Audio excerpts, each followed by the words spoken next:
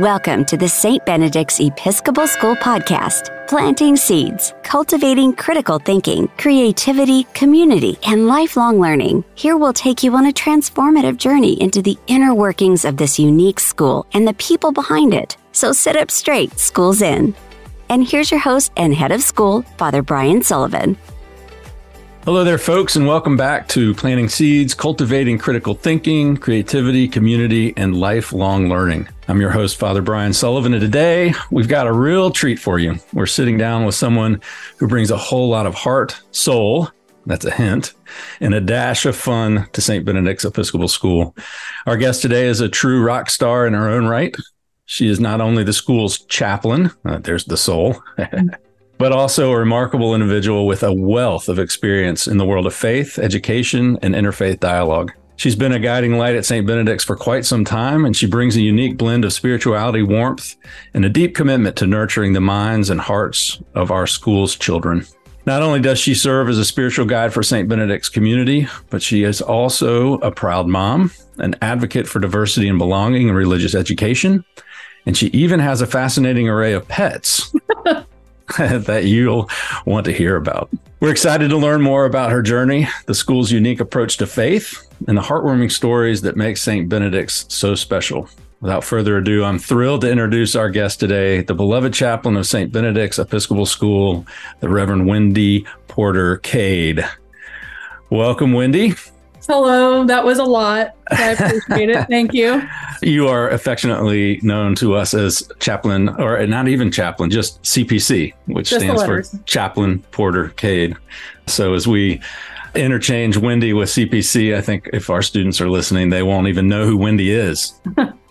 So you had a rich background as an Episcopal priest before even becoming a school chaplain, but you've been here for 15 years? No, I've been a chaplain for 15 years. I've been here for 9 years. Still, I'm sure it felt like 15 at some times. Some days, yeah. So how did that begin here at St. Benedict's? Wow. Well, there are lots of different ways I could tell this story. I'll go way back, but I'll try to keep it short. When I was in seminary a very long time ago, I always knew in my heart that working as a parish priest in a church was not for me long term.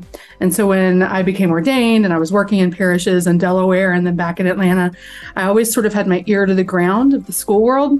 And at some point, a position opened up at Holy Innocents just down the road in Sandy Springs. And I just gobbled it up. I was the middle school chaplain there for a few years. And then in the same way that a position sort of magically opened up at Holy Innocents, a position magically opened up here at St. Benedict's. I interviewed for the job the day my son was due to be born. I was very pregnant, and I accepted the job while I was in the hospital recovering from his birth. So that was 9 years ago in March. And I've been here ever since. It's my dream job in lots of ways. It keeps me on my toes and keeps me busy. And it's great. I can't remember that story completely, but I don't think I pressured you while you were in the hospital. Didn't you want to know? Oh, I think I pressured y'all. I pressured y'all. I really wanted it. You know, bosses are bosses, right? Well, here at St. Benedict's Episcopal School, you've placed a strong emphasis on Episcopal faith. And our tradition as an Episcopal school is a little bit different than like a church faith. Could you explain a little bit about how our tradition as Episcopal priests and our tradition in the Episcopal Church is a little bit different in our school's daily life and in education? Sure. So, everything that I do as a priest is from a Judeo-Christian point of view, and I can't change that. It's who I am to my core, and it's who this place is also. But when it comes to Episcopal education, the thing the Episcopal Church does really well is it makes way for people of all faiths to come together, to belong truly in equity, and to learn and to practice faith and pray together in a way that is truly diverse and truly inclusive. We don't just preach it, we practice it. So, the Book of Common Prayer is a beautiful book, but full of Jesus language, and it's obviously very Christian. But the thing it does is the prayers lend themselves to be prayed without much tweaking of the language by anyone who serves one God. And we recognize that no matter who you are or where you are on your journey, everybody has their own sort of path. Everybody has their own route.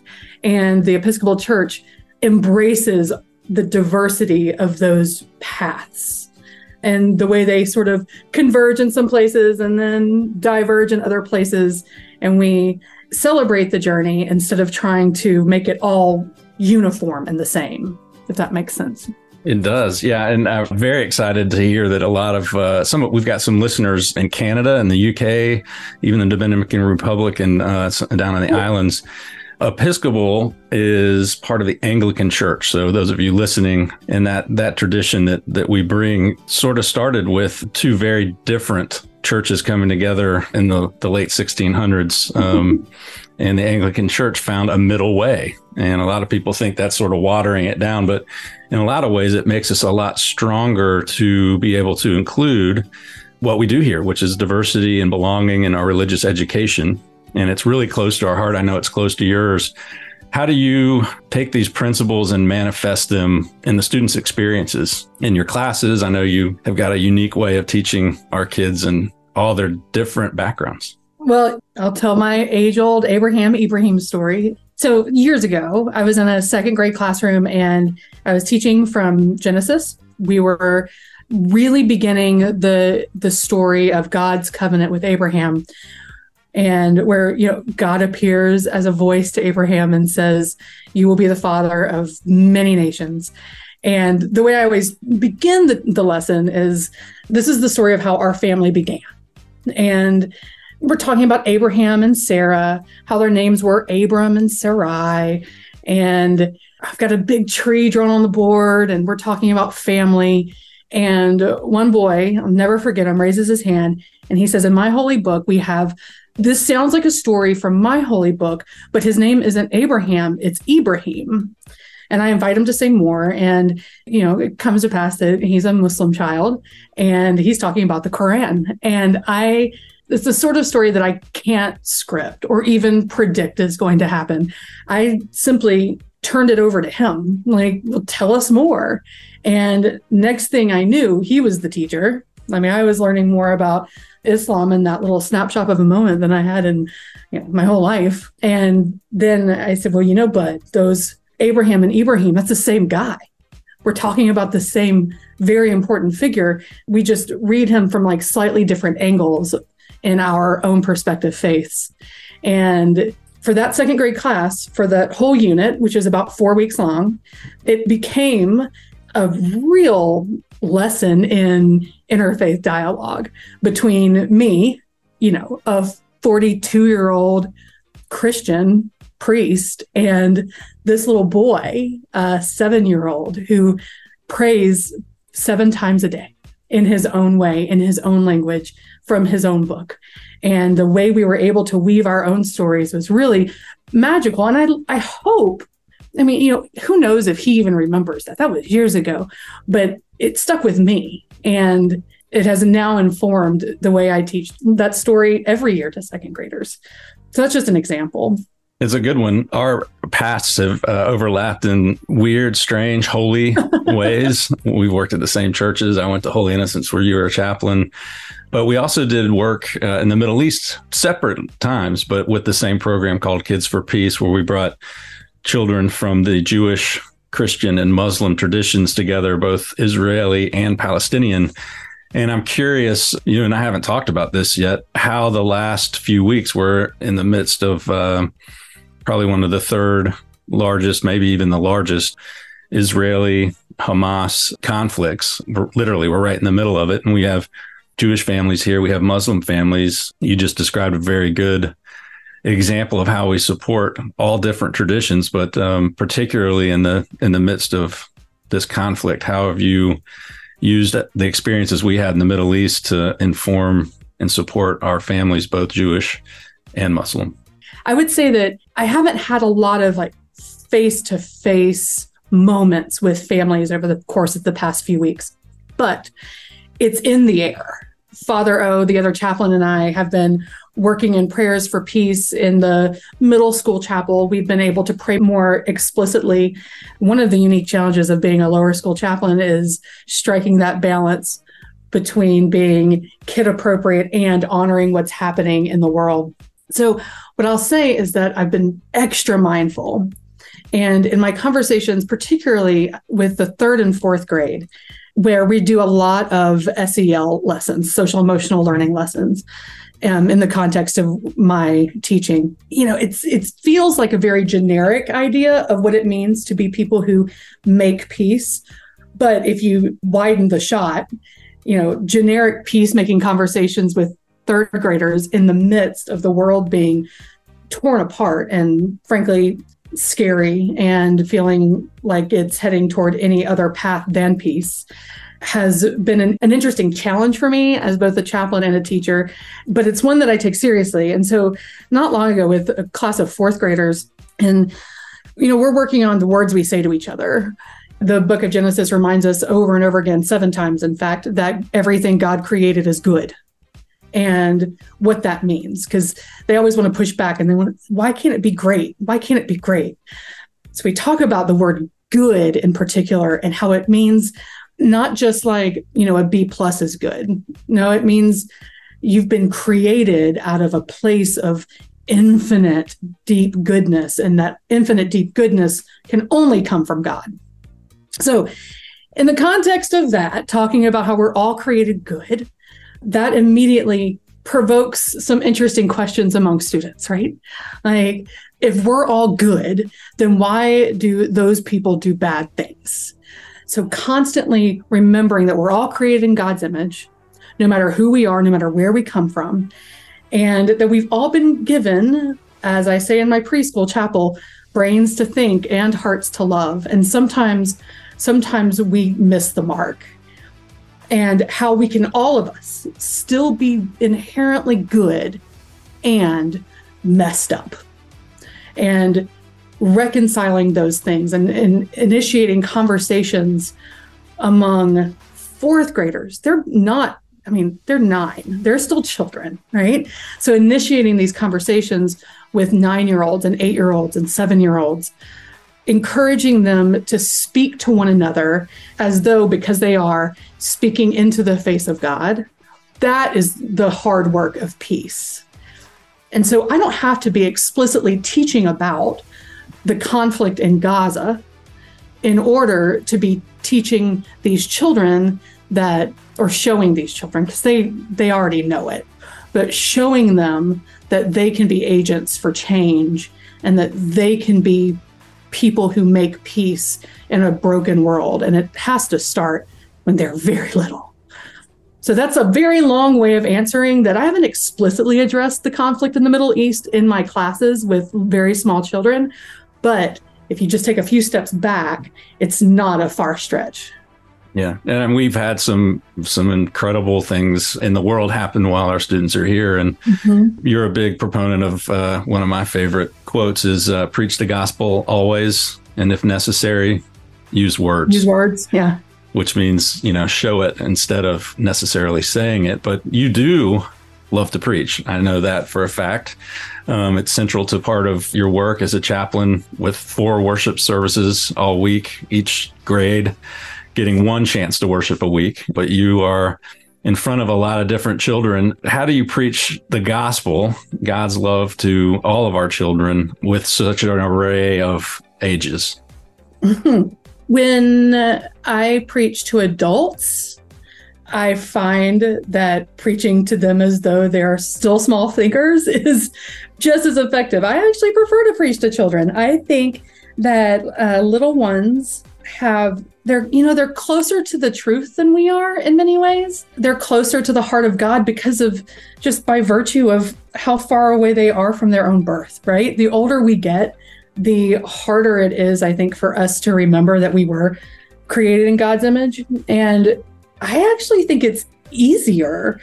So, and when it comes to like scaffolding, to use a education word, from preschoolers to 14-year-olds, 8th graders, God's love is God's love, no matter how you slice it. And I mean, going back to what you were saying about how sometimes people feel that the middle way is diluting it, I don't think that you can dilute it. I mean, I can stand in front of a room full of 4-year-olds and say, is God's love small like an ant or big like a dinosaur? And they all scream, dinosaur. I can take that exact seemingly kind of silly image and take it to a room full of 40-something people, humans, grown-ups, and they're like, well, gosh, can it be that simple? I'm like, yes, it can. It can be that simple, that God loves us all the time, no matter what, in a big way. It can be that simple. Does that make it easier? No. Does it make it like less than in any way? Absolutely not. The gospel is the good news for a reason.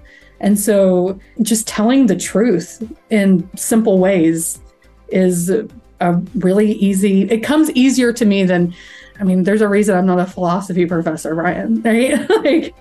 So I don't know if that answers your question, but yeah, that's perfect. I mean, that's I think part of the reason people love working with children. Yeah. It's simple, and at the same time, we're helping them deepen their faith. At the same time, there's a lot of the social emotional pieces that go into just working in an education. And I'm wondering, and how have you seen in your evolution as a priest in a parish and then into becoming a chaplain and in an education setting, how do you bring that spiritual growth out without a set curriculum to do it with? So the board and leadership in the not too far past really sealed the deal on like our top 5 pillars, our top 5 virtues: belonging, integrity, grace, kindness, and respect.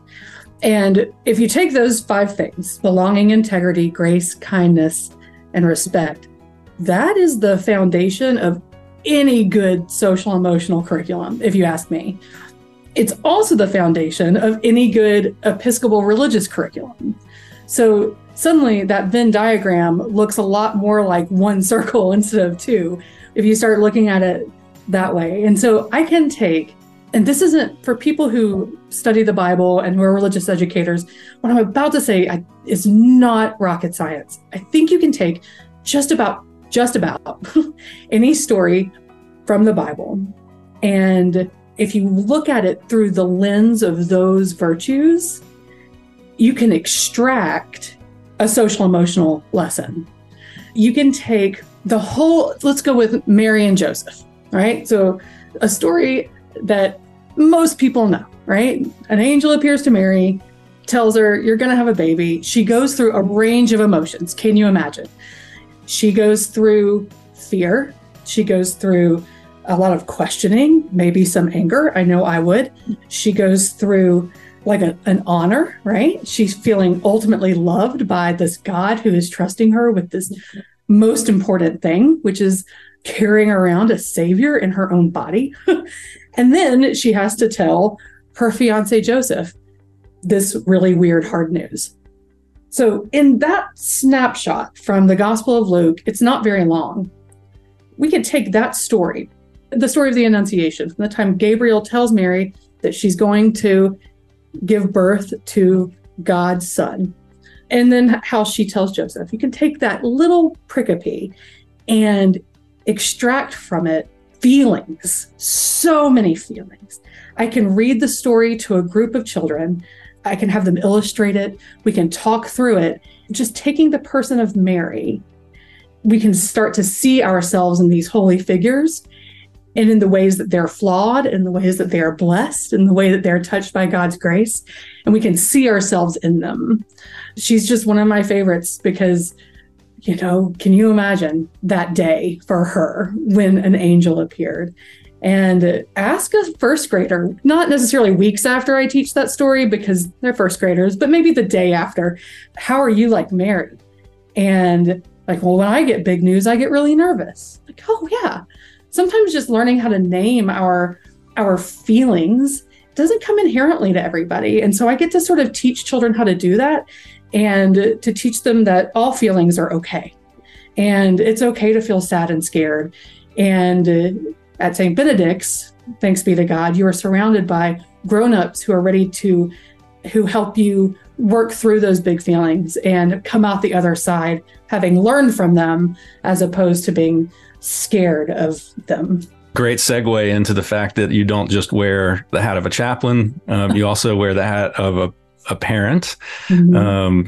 Thomas, as you mentioned, was just born when you accepted this position. And it's hard to believe he's a third grader now. What has that journey been like, sort of wearing both hats, more as a parent, watching him grow into this? He's becoming a little man. Don't tell him that. First of all, it is hard. Being a parent is not for the faint of heart. And I will just say that working where your child is comes with so many blessings. And it's something I do not take for granted. That I can pop in and see him eating lunch on a Tuesday is special. And it fills my heart. And I love that I work at a place that I trust enough to be my kid's school, right? Which, frankly, I think says a lot for St. Benedict's. I think it says a lot that, you can't throw a piece of popcorn in this place without hitting a faculty member who is a parent of a child at the school. Yeah, don't throw popcorn at parents. Don't throw. I was going to say rock, but I just had to go with popcorn. The essence of what I'm saying, though, there is a community within the community of people who choose to work here and send their children to school here. And we learn from each other as parents and as colleagues, and it's a gift. So that's one part of it. The other part of being the de facto counselor of the school and having a child who's here is I get a different dimension of what it means to be a first grader, second grader, third grader, and like the actual struggles that they go through. I hear about it, on my 15 to 17 minute commute home every day when all I say is, Thomas, give me an up or a down. And he's able to give me a window into not just his life, but into the life of all of the third graders. And it's again, going back to it being a gift. It's not just a gift to me, a mom, but me as the counselor at the school to have his insight. Now, I'm not going to tell him, of course, that he is providing me with, insight into my job. Don't want his head to get too big. But he's kind of my helper in more ways than one. And it's a joy. I love it. Well, I know it tends to be a theme in your sermons as well as your various and sundry pets and family members. So as we come to a conclusion, I think, being in chapel is probably one of the biggest parts of your job, at least as I look at the smile on your face, is probably brings you the most joy. You want to talk a little bit about what that experience is like and having parents in there and everything else that goes along with planning? Yes. So chapel is a big part of my job, and the bigger the school gets, the bigger chapel gets. When I started here, St. Benedict's had just gone from having one chapel for the whole school to having two chapels split between like slightly older kids and then the younger kids. And then something happened and we needed to have three chapels. We needed to have preschool and kindergarten, and then first, second, and third, and then fifth through eighth. And then something happened. And by something, I mean growth. We got even bigger. And post-pandemic, here we are, 4 chapels a week. And some of it is space, but also necessity. What we have found is that, going back to your earlier question about preaching across the grade levels, bringing them together into age-appropriate groups has lent for an increase in student participation in chapel. Remember when we decided to make 4th and 5th grade their own chapel? It's so rich because these 4th graders who are trying so hard to be a little bit older are in there with just one group of older students. And then these 5th graders that we all want to pull back a little bit into their younger elementary school years, they're now given permission to not have to live up to being a middle schooler. They can kind of live back down into their childhood a little bit more. So 4 chapels a week is a lot, yes. And it is the one time, without a doubt, it happens all the time all over the school, don't get me wrong, in classrooms, on the playground, in specials classes. But every week, for sure, 4 times a week, those 5 pillars, integrity, grace, inclusion, belonging, all of that comes together 4 times a week in one room. And the community is welcome to come and not just bear witness to the convergence of our Episcopal values, but they get to participate in it. And I think it's unique to us. I mean, sure, you can go to an Episcopal school and attend their chapel. What you're not going to see are parents lining up down the sidewalk to attend. It's an opportunity for families who may not go to church on a Sunday morning for whatever reason. It could be as basic as they have soccer practice, or it could be more profound, like for whatever reason the church has not resonated with them. But they can come to chapel on Tuesday, Wednesday, or Thursday, sit with their children, watch their children pray. Their children can watch them pray. And it just adds something to this community that I can't even quite put into words. It is so rich and it's so deep, and it can't be taught and it can't be manufactured. It just is who we are. I always encourage prospective parents to figure out a way to come someday and just stand in the back or in the transept to the side and just watch how our student body comes together every week. It's really special. And I am, gobsmacked by the fact that I get to lead it. Like, how did that happen? By the grace of God. So thank you for asking. Yeah, that's great. I mean, that's one of the reasons that our admissions coffees have actually overlapped with chapel, so parents can come and visit anytime they want. So you listeners, as this episode comes to an end, you're welcome to come join us sometime. Call ahead of time, of course, and RSVP your spot. And I hope this podcast has helped you learn a little bit more about our exceptional and inspiring chaplain, the Reverend Wendy Porter Cade. But I hope it's also given you more knowledge on the intersection between the Christian faith, our Episcopal identity, and our diverse and welcoming community here at St. Benedict's. Until next time, keep spreading kindness, compassion, and love. Thanks for listening to Planting Seeds, Cultivating Critical Thinking, Creativity, Community, and Lifelong Learning with your host, Father Brian Sullivan. To find out more about St. Benedict's Episcopal School, visit stbs.org. This podcast is a production of BG Ad Group. All rights reserved.